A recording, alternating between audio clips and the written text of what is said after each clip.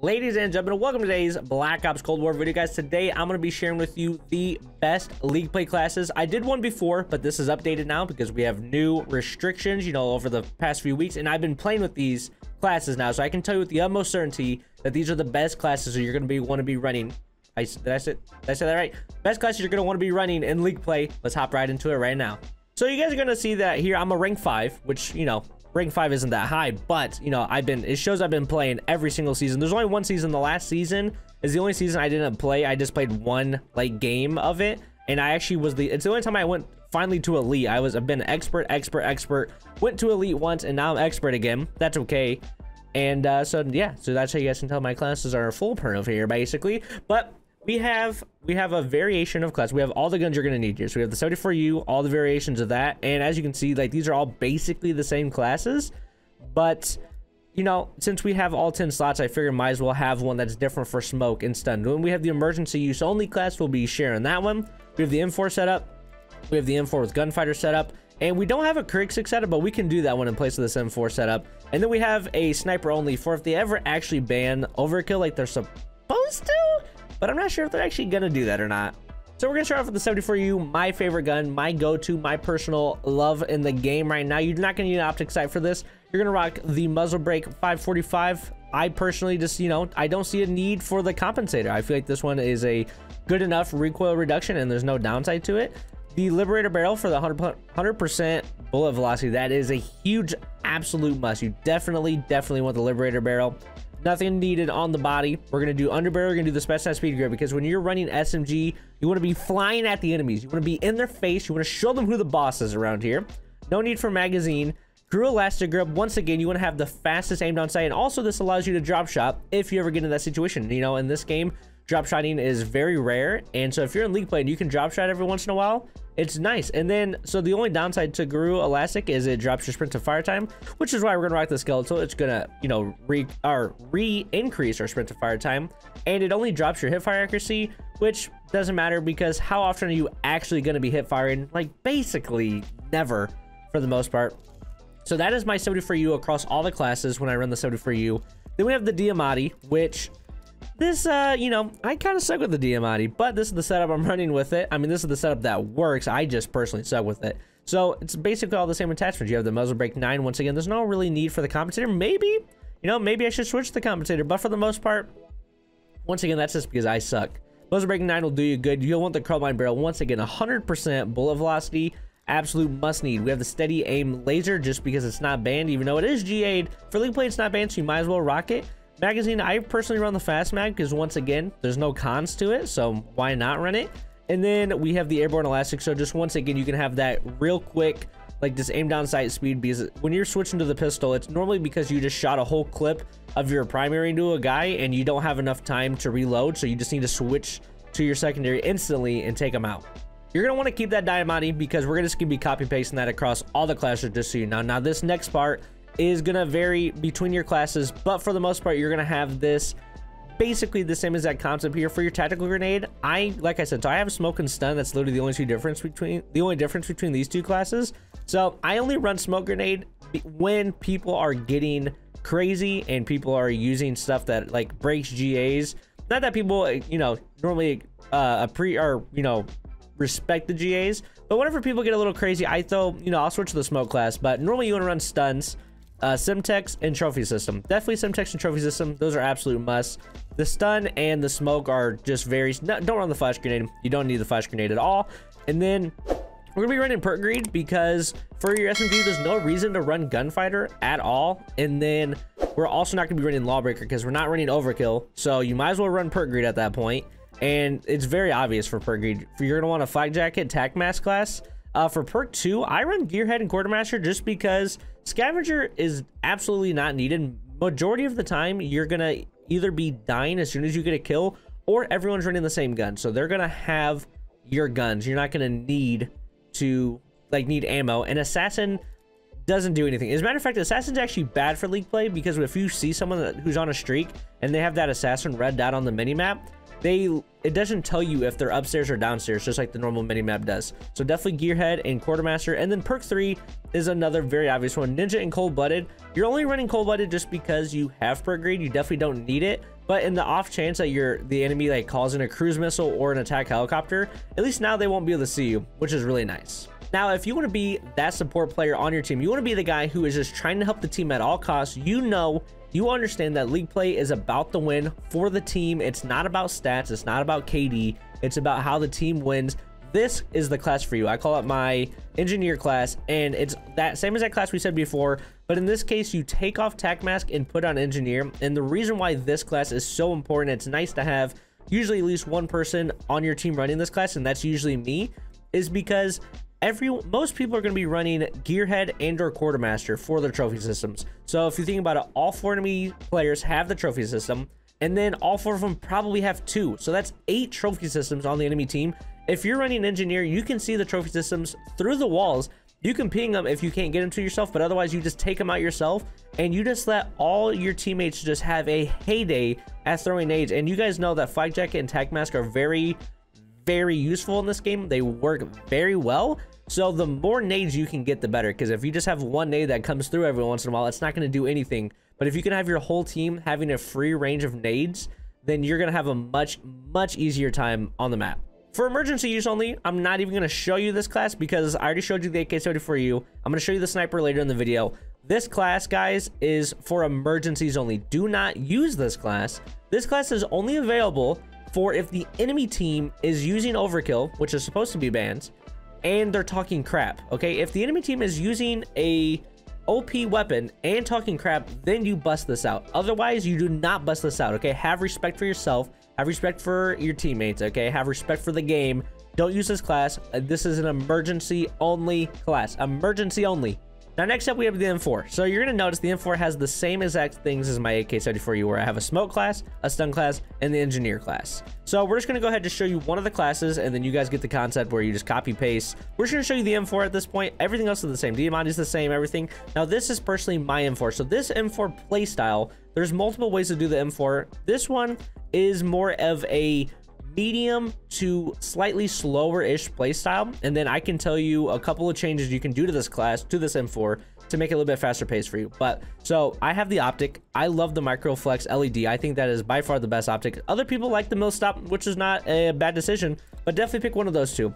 For muzzle, once again, we're going to just the muzzle brake 5.56. There's really no need for the infantry compensator.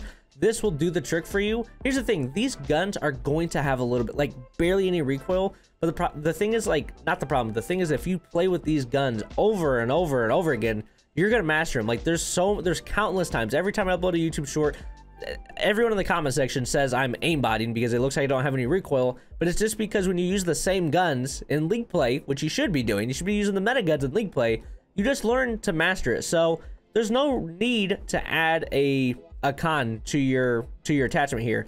Then we're gonna do barrel, and once again, believe it or not, we're doing the 100% bullet velocity. Again, we're doing the ranger. Now you can run the takedown barrel that does 150% damage range, but I would only suggest running this takedown barrel if you're playing super slow. So I said this is a medium to slow pace.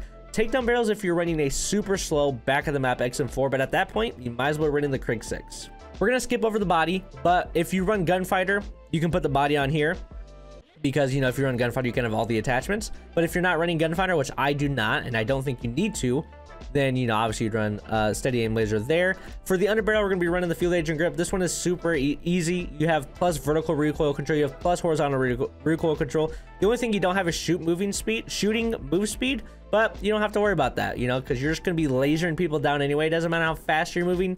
This is the easy. I mean, foregrip is the other one that just doesn't have any cons, but field agent grip is what you're gonna want to go with, definitely.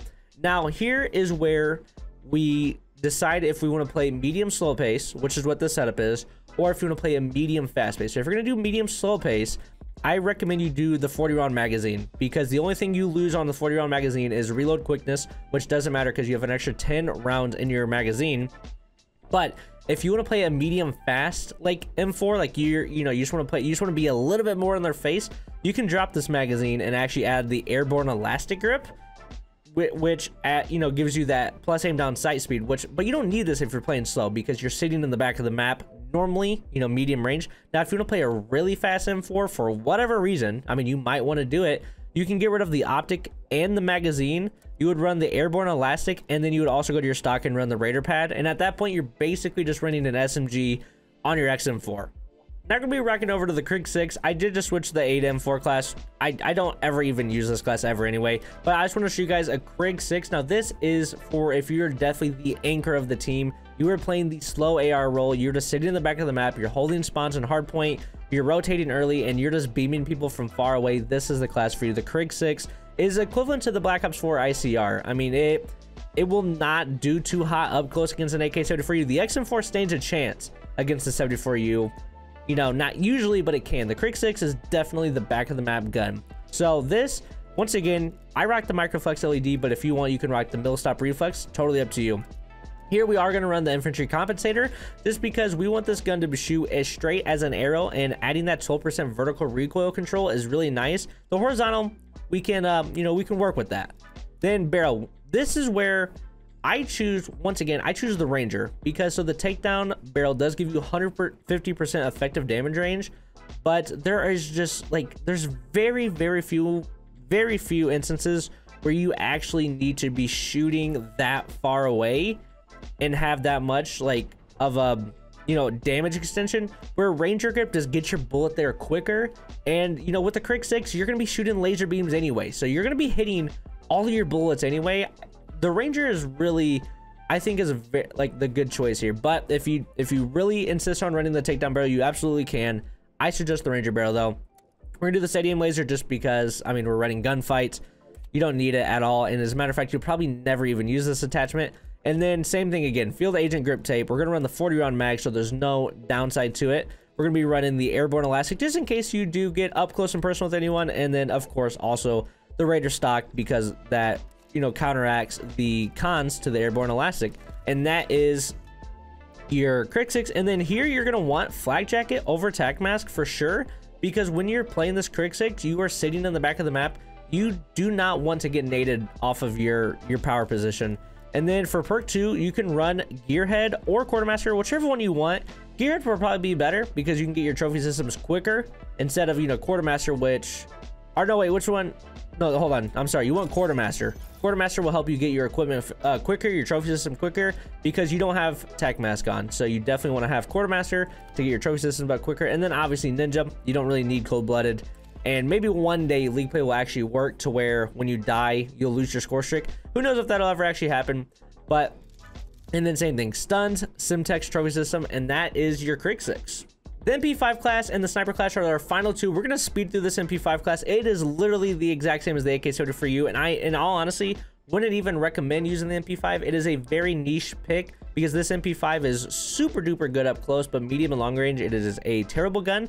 But this is a gun that you can use on like the tight areas in Garrison and also on Crossroads.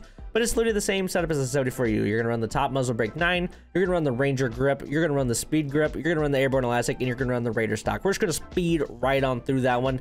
This is just if you're ever feeling like super fast, like dangerous speed. And once again, it's a pretty good gun for Garrison. I mean, when you're on the vent side, light side, it is a lot of up close and personal action going on. There's not a lot of medium range happening, so it's a good pick for there. So that's why we're gonna speed through that. And finally, we have the sniper. Now the sniper, a lot of the good sniper attachments are banned in League Play. So what I use, and I have found to be the most successful, is since we can't use Tiger Barrel, we're gonna be using the Hammer Forge. Gives that 30% fire rate just so you can shoot a little bit quicker. We're gonna be running the steady aim laser just because there's nothing else. I truly don't, I think the default optic is fine. And for muzzle, I mean, I really don't see a need for, most people would probably say the stabilizer. I really don't see a need for idle sway control. I mean, whenever you see someone, you just hold your breath. And when someone is not in your sight, just don't hold your breath yet, in my opinion. But if you really want to have that muzzle brake, if you really want to have that stabilizer, you can use stabilizer in place of the steady aim laser.